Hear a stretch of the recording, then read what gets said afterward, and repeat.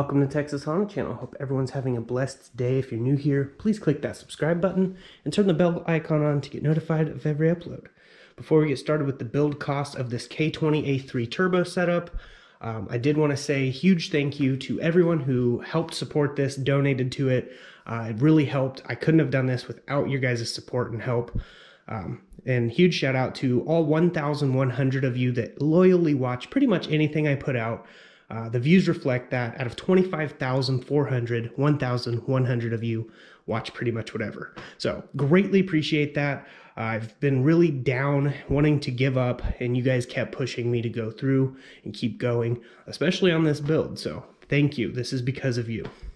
Now, before you get to hear the price, just know it was worth every penny, and I absolutely love this work truck. It's still a work truck. I still use it as a work truck, and it is very quick, and I daily it. So it's absolutely phenomenal. So we're going to go ahead and get started. Hope you guys enjoy the video. Okay, I did want to mention I'm not including the detachable steering wheel, racing seats, the Dragon Ball Z headliner, the GPS speedometer for the dash, or any of the accessory type stuff, since it is not necessary for the K-swap. We're talking about just the K-swap price. We're gonna start with the price of the K20 A3. This is completely stock internals. All I did was clean it up, paint it silver, paint the valve cover red. That was $175 after tax. The RX-8 6-speed transmission was $161.62. I'm adding all of this up for you guys, by the way. Collins adapter plate to adapt the RX-8 6-speed to the K20 A3 was $1,251.36. The K-Power intake manifold was $592.48. Then the coolant swivel, which goes down where the factory thermostat is, that is from Jackspania, and it was $49.95. So we got the coolant 90-degree coupler, which is on the back side of the engine back here.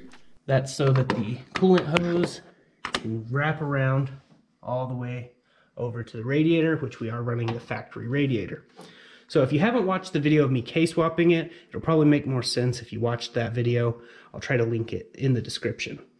So we've got the coolant stainless steel hose, which was $64.94. The coolant gauge, which is inside, $19.49. Is this one right here. It reads 104 degrees as its default, so just keep a note of that. I'll try to link everything in the description. Once it goes over 104, it reads really accurate. We've got the oil pressure gauge, which is this one over here, which is at 0 now because it's not running. That oil pressure gauge was $32.46. The header wrap back here on the downpipe and the stainless steel line, that was $30.50. Then we have the electronic dump pipe, so I can have it rowdy mode and then daily driver mode. That was $44.81. We have the oil feed line, which is right there, feeds directly into the turbo. That oil feed line was $25.97. Oil return line kit was $36.79. Oil feed fitting is $11.80. Goes right there on top of the turbo. Then we've got the T-bolt clamps, which I needed some various T-bolt clamps. I included pretty much everything I could. $15.14. The clutch line fitting was $12.98, so we could run the RX-8 adapter kit clutch slave cylinder. And then the clutch slave line was $26.49. We've got 3-inch flange, which is the one that connects to the turbo. I will have this stuff linked in the description. That 3-inch flange was $37.83. 3-inch downpipe was $43.18. We've got the throttle, which was $58.71. This is just a B-series throttle, bolts right to that K-Power intake manifold. We've got 90-degree turbo flange, which is the one that comes off of the log manifold to turn the turbo. We did have to reinforce those welds, by the way, because they did crack, so keep that in mind as well. The turbo manifold was $106.09. K-Series universal harness to adapt it to the truck was $161.24 from Jackspania. K-Series harness, the actual engine harness, was $259.79. Some of these prices may vary because if you're getting them used, it could be cheaper or more. It just depends. And we've got the coolant filler neck, which is right here. That they have better ones, but this is the one I went with. I do plan on upgrading it in the future. But that filler neck was $14.55. The Stage 3 RX-8 clutch was $126.17, which that does need replaced. I need a Stage 4 now. The EP3 AC bypass, which is this pulley here, because I don't have AC or power steering on here. The power steering is actually looped, if anyone was wondering. Just ran the hose together, and it seems to be okay, but I do want power steering in the future. That was $72.22 for that. So that AEM wideband right there was $188.52. The K-Pro version 4 ECU under the security plate is $970.83. The custom drive shaft was $421. It had to be custom made. Hose clamps and materials like that was $40.50. I added in all the things I could find receipts for. And then we've got the exhaust work was $325. A local exhaust shop did all of the downpipe to the electronic dump. My good friend Chewy welded up that turbo exit flange right there, but the exhaust shop did the rest.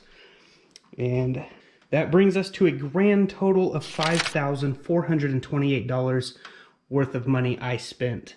$400 of that was donated through PayPal, and I greatly appreciate each and every one of you who donated what you could. It helped tremendously.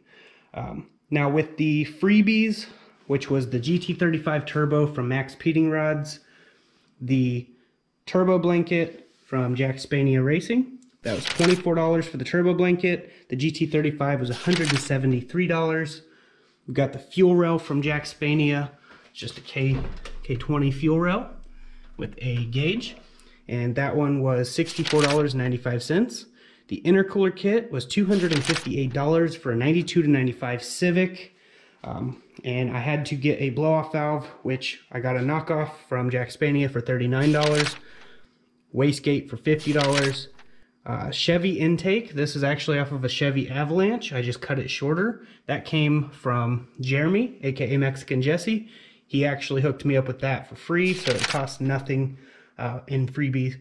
The motor mount bracket you see right there, and on the other side, was actually made by Joe, which is a good friend of mine. Informant, he made those, so that was absolutely free for me. Huge shout out to Joe for doing that and making me custom blow-off valve inserts. So with the grand total from everything, with the donations, and how much they would originally cost if you didn't have a sponsor to hook you up, the grand total would be $6,038.30, which is absolutely crazy. I did not expect there to be that much into this swap, but it runs fantastic. It blows the rear tires off. I also got the diff welded up, but that was free from my friend Chewy as well. I did not include in the price the PLM 4-bar donated by Honda Resource. So huge shout out to them for doing that. Greatly appreciate it. Watson Synthetic also donated AMSOIL. So huge shout out to Watson Synthetic, Jackspaniaracing, MaXpeedingRods, and each and every one of you that believed in me. This sounds like it's too much money for an old junky truck, but I'm telling you, this thing turns heads. It is absolutely crazy. It's fun, and I enjoy it. It's a work truck that I actually get something out of, and it's great. The Dragon Ball Z themes really come together. I did put a shorter shifter in here, which I had the long one, but it just was too close to hitting the stereo every time I'd shift a third. So I put the factory shifter back on with a Dragon Ball on it, and it feels fantastic. Also, a fire extinguisher, because I did all the work myself. It's just a good idea to have. Got that from Walmart. But yeah, this thing's definitely made a huge improvement since I very first got it, and I just wanted to give you guys a walk around. Also, I want to show you my sticker I made. You got a gaptism. Actually, gaptism is a word. In case anyone was wondering, the Urban Dictionary, at least, it's a word. It means to be beaten in an unholy manner. I think it's kind of funny. But yeah, it's definitely made progress, and I would say if you were going to do it, you could probably find some better deals than I did. Maybe find a different way to get it all in here and running. But yeah, this is what worked for me. I have the video and all the videos of the process on the channel, so definitely check, browse my other videos. I have a playlist made of the K-swap stuff for this truck specifically, so definitely check that out if you're curious. I didn't mention this, but the blower motor and heater stuff, you can still use it. I had to chop it off. This is where the AC stuff was going out, which this truck doesn't have AC here in Texas, but it's fine. I cruise with the windows down, it's okay, it's bearable. I cut all this off. I do plan at some point on fiberglassing all of this and then sanding it down, but that is the only clearance I had, and this is just metal heat reflective tape. So I was still able to keep my heater core, which is more important to me than AC because I hate the cold. I can deal with the heat, that's why I live in Texas. But yeah, it still works. You just have to get creative with it. The hoses that run to the heater core run right out of the turbo. So just wanted to show you guys that. But yeah, got launch control set up in a previous video, and this thing absolutely loves this colder weather, the 60-degree weather here in Texas. It is fantastic. It pulls really hard. I'm trying to get some money saved up so I can get some new tires, try to get some wider wheels, but I don't know if that's going to happen anytime soon. But I definitely need some wider tires for sure, and some new ones, because this thing just spins like crazy, especially with this boost weather. But if anyone was wondering why it's called Mazda, it's the K-swap Mazda. I thought it would be creative. Some people think it's stupid, but at the end of the day, it is my stupid creation, and I absolutely love it. I do have plans on doing it with the lime green bed liner over the top of this. It is a work truck. Needed as durable paint as I can. You can already see one of the kids scuffed it up pretty good, and then the door was flung open and it chipped off. Don't have that problem with the bed liner. I already have the Raptor liner up here. The city is just complaining about me doing work out of my garage on my own vehicles, so I've got to find a place to do it. So I've been trying to find one. It's just really difficult. I don't have a lot of connections here, or friends for that matter. But yeah, definitely made progress, and I greatly appreciate you guys checking in to see how much the build cost was. It's been super fun on this, but I have some more work to do still. I'm trying to fine-tune things, but for a work truck, I couldn't be any happier.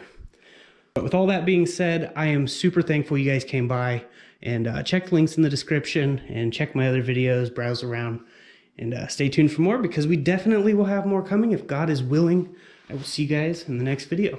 And as I like to say, God bless, stay safe, stay awesome.